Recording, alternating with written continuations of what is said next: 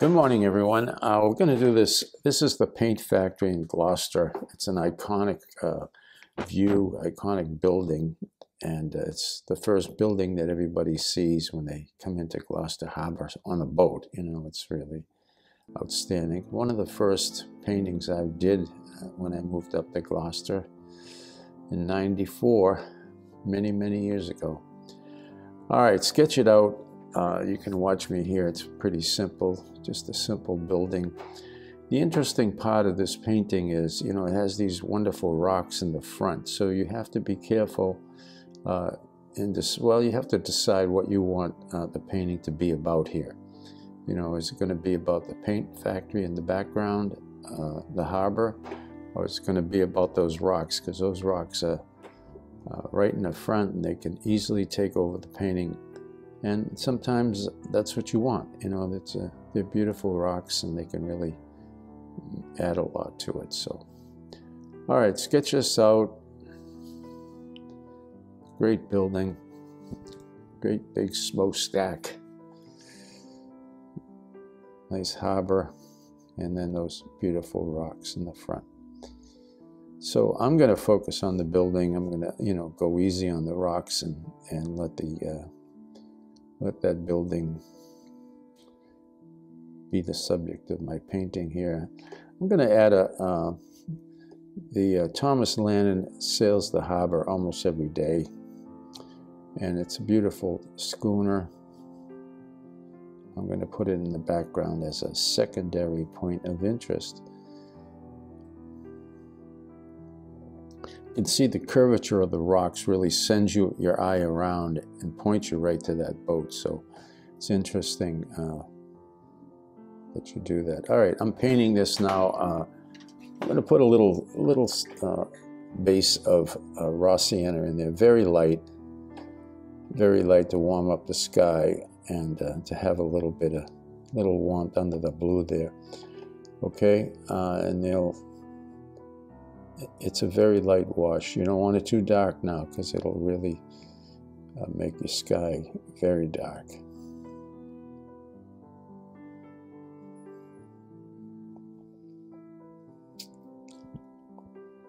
Okay, I'm dropping a little bit of ultramarine on the top and then some Windsor blue beneath that, just to change it up a little bit, get a little mixture in the sky.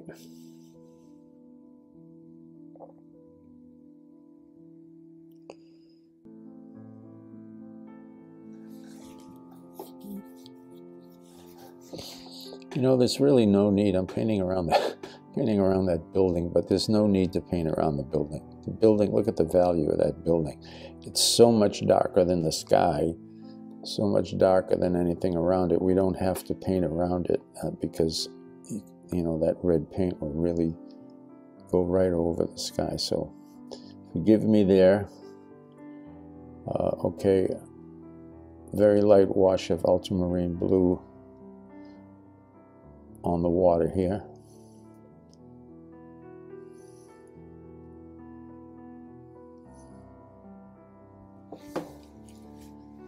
Just cover the whole ocean. Bring it down. You may want to put an extra charge of blue towards the bottom, like I did there, because it really brings that water forward. Okay, I'm tapping out a little reflection for the boat. Paper towel. Right, I'm using the same blue, ultramarine. I actually added some cobalt to it and a little touch of sienna to darken it up. You can see just a little, just enough to make it a dark grayish blue. Give it a nice backdrop to the schooner, and it still goes back very nicely.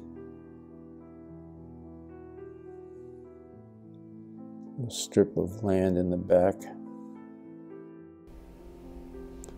I will paint the building. This is just cadmium red and cobalt blue.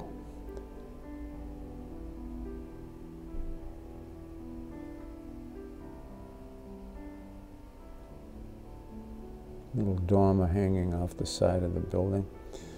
Beautiful chimney.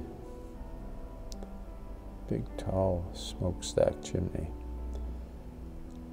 All right, so just you know, paint in that building. We're going to go over it later and do some detail to it, but I just painted the whole thing.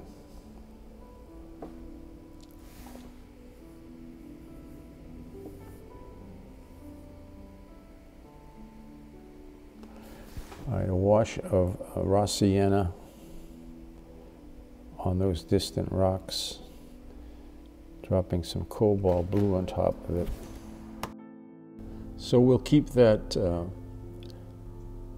that raw sienna and cobalt blue on all these rocks. If that, you know, bothers you some, you pick that up. So a little stronger in the front here. These rocks are, you know, they're right in front of you, so the color's going to be stronger and deeper. So same thing, raw sienna with a wash of cobalt blue. And like I say, I'm not going to make these rocks, I don't want to make them overwhelming, you know, I don't want to make them too strong because they'll compete. It'll be too distracting to get back to that building. All right, I'm using my credit card. You've seen me do this many times. Just squeegee across, looking for the texture. But you can see that was such a light wash. It didn't give me a lot of texture, a lot of color. So I'm dropping in some color here on the cracks and crevices of the rocks. And I'm going to build this all up. Yeah, I could have gone in a little stronger with the color, but I need to build it up here. So just putting in, as I say, the cracks and crevices of the rocks. While it's still wet, it's all nice and moist, so all this is going to soften. All these lines will soften as I go along. All right, really deep dark color here. This is quinceanna and ultramarine. It's a little warm, but it's a black color. It's very dark. And then I'm going to touch up. You can see it gets warmer as it comes up. And that gives you some nice shape on the rocks. That's the quinceanna on top of the black, right on the top.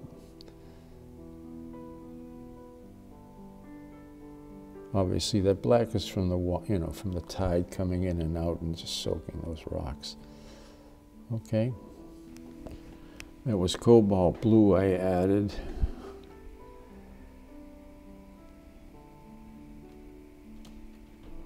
Going back with some more darks. Really bring out those dark cracks and crevices on there. I'm taking a towel, just picking off some light here and there on the rocks. Okay.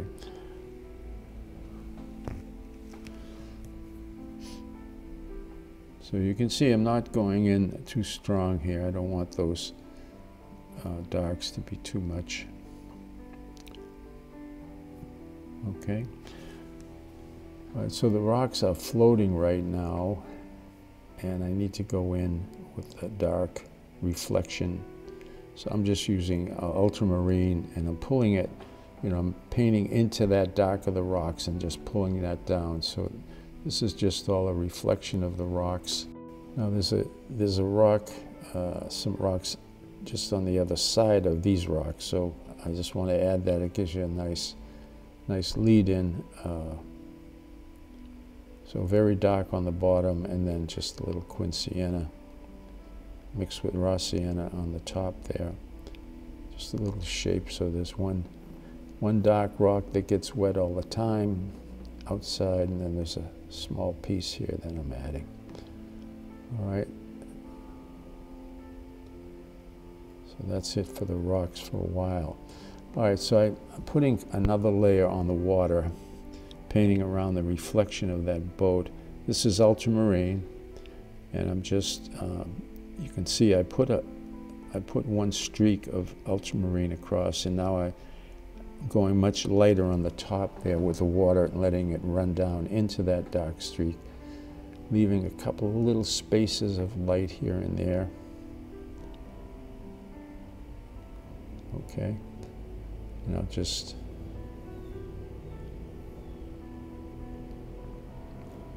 getting a little stronger with the color as I get closer to the shore so that it comes forward.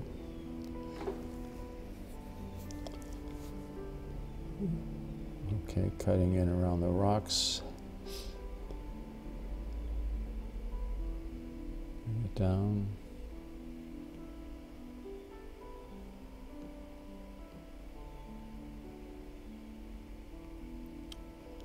I'm going to paint into that dark so I get a little reflection of that rock coming in.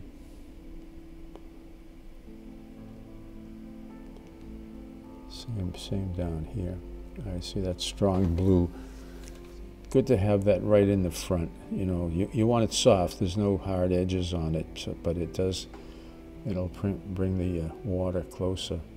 And I'm adding a very thin layer of red here. This is just the cadmium red, very weak in the water to show a little reflection. I mixed up a dark green here. This is ultramarine with quinacridone gold. Will give you a beautiful dark green. So I put that in, and then as you come up into the light, you know, add some raw sienna to it, push it up into the light with the raw sienna, and then use that to paint some negative shapes around the rocks here. So adding those cracks and crevices on the rocks in the distance, very light. You know, you don't want to overdo that.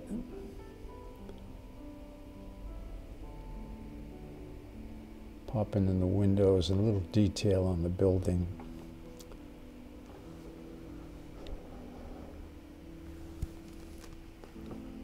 Some streaks of, you know, little current, little waves in the water with some ultramarine.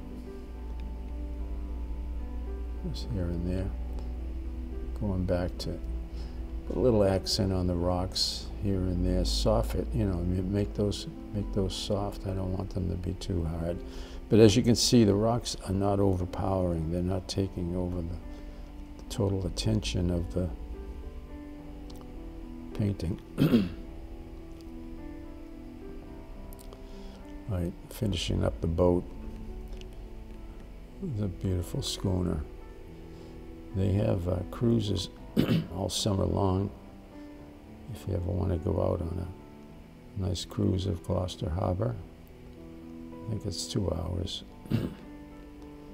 All right, so reflection of the boat in the water. And there's the red flag they're known for.